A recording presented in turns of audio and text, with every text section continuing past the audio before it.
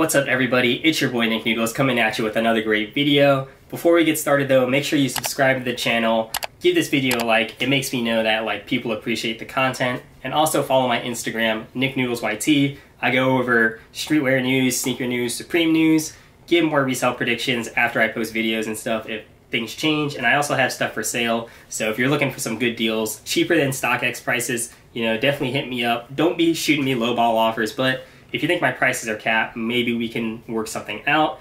This video is all about Swiftsole. I've been getting a lot of requests about it and comments, so I'm just going to make one big video.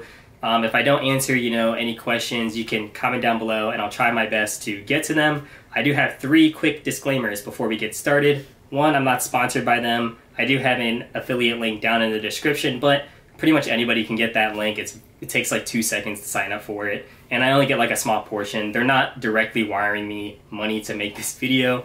2nd, this bot does not guarantee you success. Like all bots, some weeks they hit, some weeks they flop. I hope Swiftsole continues to hit every week, but we never know. And that kind of goes into my last point that we really don't know where Swiftsole is going to go in the future. Everything I say in this video is subject to change based on the botting landscape and what Supreme decides to do with their website. Going into a quick overview of the bot, it is $35 and that is a lifetime fee. They do have an option to do a premium plan where you get a few extra features.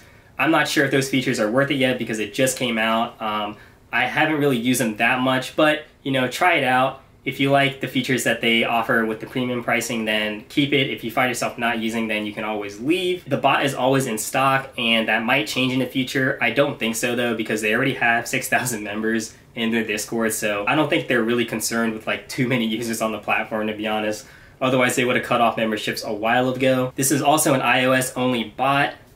They have a desktop version, but that one's sold out. I don't even know what that looks like. So I'm sorry to all the Android users out there. You chose the wrong team. I think they added support for iPads, which is pretty nice. I run it on my iPhone because that's the only iOS device I have. And I'm not sure what other iOS devices work on it, like iPod Touches and stuff like that. So I would just stick to using it on your iPhone if you can. Let's go ahead and get started with the tutorial. Alright, so looking at the app, you have 5 main tabs. The homepage has statistics on your successful checkouts. I think if I show all of them, you see I only have a 15% success rate, which is because I usually run a bunch of tasks with different cards.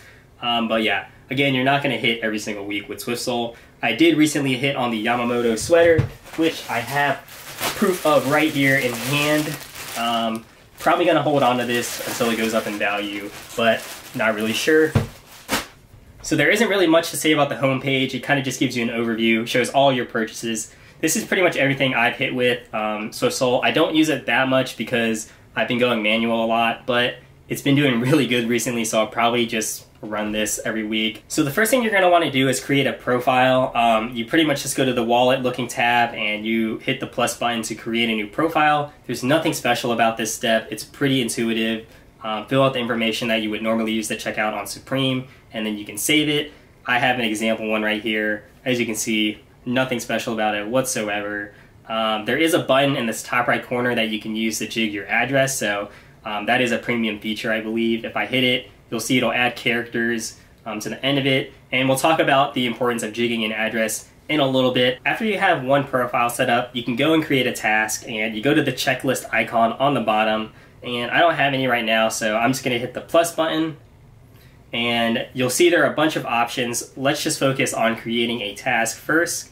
And as you can see, they have a bunch of pre-made options. I would just focus on that if you're a beginner because it's kind of tricky to get the keywords right, and the pre-made ones do it all for you. So they'll have a bunch of different items for the upcoming week.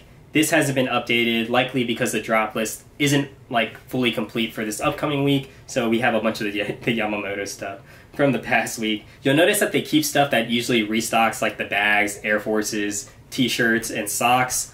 So for this example, let's just do the underwear briefs. And right when you pick an item, you'll see that there's a bunch of different options. So let's go through each box one at a time. First, we have quantity. Now, for the most part, you can only get one of everything. So if you know that you can get multiples, like Ziploc bags, you get a 4 count, or Oreos, or the stickers that they have, the name tag ones, you can get multiples of those. Then you can play around with the quantity, but I would just leave it at 1.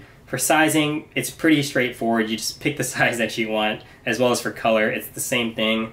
If you're in the EU, that might be a little sketchy because you're not really sure what colors are releasing until after the drop or literally during the drop. That's what's nice about being in the US, because you can pretty much see you can see what colors are releasing for each shirt. If you only care about securing the piece like a box logo, you know, it doesn't really matter what size or color you get as long as you get one. You can just leave it on random and your odds are probably a little bit higher of copying because you're not just going for one item. You're essentially going for whatever's in stock at that moment. So yeah, if you want the best odds of copying, I would probably choose like a size large or medium, but then leave the color random so that you just get whatever's in stock. For profile, I only have one profile right now, but if you have two, then you can select between either one. You would only need to worry about proxies if you are IP banned, which is very hard, I think, to do off an iPhone. We can cover a little bit later in this video how you might get IP banned.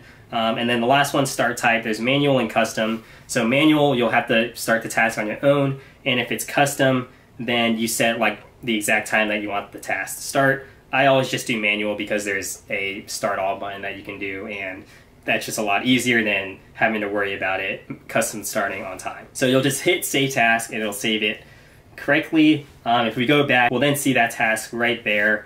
In order to start it, you can either tap it and hit start all. You can also clone it if you want, but it'll alert you because you're using the same address. We'll cover that a little bit later. But yeah, if you want to start it, you just hit start. As you can see, I need a CAPTCHA. So before you start the actual task on drop day, there's a few things you want to make sure you do. The first thing is to add a Gmail. So you'll hit the plus button at the top right, hit Gmail, select your email. You can log in if needed, and if done correctly, it'll say your Gmail account was imported. Gmails are very, very important for Supreme because if you're not signed in, you will get CAPTCHAs and really bad CAPTCHAs like the slow fading ones, which pretty much just slow down your checkout speed, and Supreme is all about speed. There's no queues and stuff like that, so you're gonna wanna make sure you have a Gmail. I would just use one that you like watch YouTube videos with or that you use for school, because that will have a very good CAPTCHA score. I have a link in the description that you can test your Gmail on, and if the value it gives you is 0.9, that means that you have a very good Gmail and you'll get the best CAPTCHAs. If it's anything lower, that means you have a bad Gmail, probably because it's brand new or doesn't really have a lot of activity and thinks you're a bot. So just watch a bunch of YouTube videos, you know, use your email and that score should go up. But yeah, Gmail is very important for Supreme. Next, you're gonna wanna make sure your CAPTCHA harvester is up. Sometimes it pulls it automatically up when you need it to check out. Sometimes it doesn't. So to ensure that it's just always there, you can hit the plus button again and just hit the harvester. And so any CAPTCHAs that you need to check out will appear here. If I try to start the task, it's just going to get a processing checkout error because none of my information is right. So if you go there, you'll see we get a CAPTCHA. We don't need it because I have my Gmail signed in likely. And now I'm just getting processing checkout errors. So let's go ahead and stop that. You can add multiple tasks, I think up to 10. So like let's say I want to add socks to this task. We can go ahead and do that using the same profile. And then if I go back to the screen, we can take advantage of the start all feature. So you can, you know, just manually start it and stop it. But if you have a bunch of tasks, you're gonna want to use the start all option. So you just go to this plus sign on the top right again, hit start all, and it'll start running those tasks. And then if you want to stop all of them all at once, you can also stop. So let's say I have them both going, right? And they're both in queue like this, so that means they're processing. Let's say one checks out and I don't want the other one. I can simply just stop one and it'll still continue the other task. So if you only want one of one item but you have multiple tasks going, after you get that first checkout, I would just stop all the other ones so that you don't get any more. Looking at the settings page, there's a bunch of different options, but there's only two that really matter, and that's compact view and use custom delays. So for compact view, you'll see there's a bunch of different information when I have my task set up, but if I use compact view, it kind of streamlines all of that as it should, and so pretty much all I'm going to see is the item I'm going for and the process that it's at in terms of checking out. I recommend using that if you have a bunch of tasks. It just makes it easier to manage. Next, let's go over custom delays, and if you're like a new user, I wouldn't even worry about them at all. Most of the time I don't use them unless I'm running for restocks, so let's turn it on and talk about each of these settings. So monitor delay is how fast it's refreshing the website, so 500 milliseconds every half second it's going to hit refresh and see what is on the Supreme site. Now, if you set this too low, then Supreme will detect that you're, setting all these requests to their website, and that is how you can get IP banned. So I wouldn't recommend doing it any faster than like 100 or 200. Otherwise, you're probably going to get IP banned. If you're running for restocks, I would set that to 300 to 500. Checkout delay is intuitive as it sounds. It's how much time it takes to check out once the item is in your cart. If you do this too fast, that's how you get high traffic errors when you go manual. And if you're a bot, then it just declines your order. And that's just one of Supreme's bot protection implementation. So you don't want to have that too low. Again, I just use the default settings that Swiftsole uses. If you're doing restocks, you can keep this at 0 because they usually don't run bot protection during restocks. But if you want to use custom delays on like an actual drop, I would set this no lower than 1500. Otherwise, you're going to get declined. And then error delay is like if you get an error like high traffic or something like that, it's determining how long to wait before trying to check out again. I don't really have that much experience with that variable, but I can imagine that if you try to do it too fast, it could see that activity and ban you. So now let's talk about trying to increase your odds of copying on drop day. You can do this a few different ways, but there is a little bit of risk involved because Supreme doesn't like people copying multiple of the same item, especially if you're using the same address and the same credit card. They can card ban you or address ban you, and then you have to go through a bunch of hoops to just buy normal stuff on Supreme. So you're going to want to jig an address if you're shipping to the same address and you're using either a different or the same credit card. So let's say I want to try to get 2 of one item, and Swiftsole makes this pretty easy to do. I can just clone the profile I have now, and it'll save most of the information. Ideally, you want to use a different credit card for this to work. You could use the same credit card, but you risk, getting banned from their website. So I would just use a different one. And Swiftsole makes it very easy to jig your address because they have the feature if you're on their premium plan. So I'm going to jig it and show you what happens. So if I hit this button, it's going to change a few stuff. One, it adds a bunch of characters to the end of my address. Now, this may look kind of funky, but it doesn't actually affect UPS delivery at all. They'll pretty much just ignore those characters, and Supreme will think this is a totally new address. It didn't change my email address.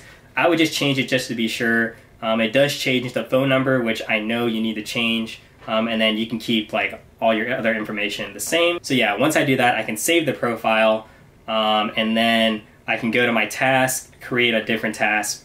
Let's say I want to clone this task, and you'll see that it is alerting me that I'm using the same card, and there's risk involved with that. But you're going to want to change your profile. So let's say I go here, I edit it, and then I can change profile, test profile to test profile copy. Usually the way I name mine is just debit and then debit jig. Ideally, you would want to use a different card, but if you think about statistics and probability, your odds of copying are pretty slim at once. So the odds of both tasks hitting that are using the same card is probably pretty slim. So you may want to take that risk, you may not want to. I would just recommend using a different card if possible. If you don't have multiple credit cards, you could always try to reach out to some of your close friends, see if they'll let you use their information. That kind of sounds silly, but you could try and convince them, especially if you offer them money in return. So hey, I'll give you $20 if you let me use your information to try and buy a box logo. Maybe more if you're getting something like that, because that's a little bit more premium. So the way I usually use Swiftsole is I will set up tasks using my credit card, and then I will try to cop manually using my debit card, and I'll just jig my address both ways, so that way if I check out on my computer and I check out on Swiftsole, my odds of getting banned and my orders canceled is a little bit lower. But yeah, that was a lot of information and hopefully a short amount of time. So if you have any questions whatsoever, please comment down below. And yeah, thank you all for tuning in, and I'll see you on the next video.